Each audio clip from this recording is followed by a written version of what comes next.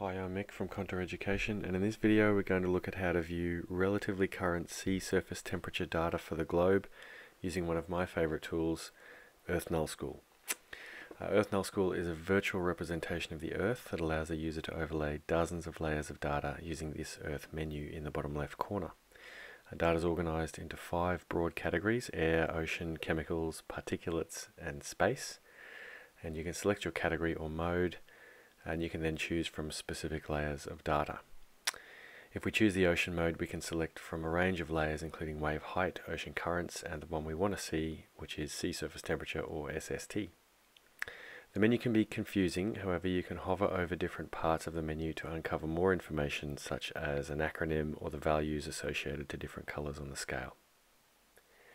Once you've displayed sea surface temperature, you can overlay ocean currents or wave heights.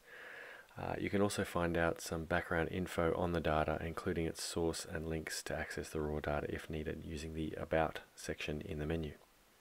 Thanks for watching, and feel free to subscribe for more useful geospatial classroom tools and tips.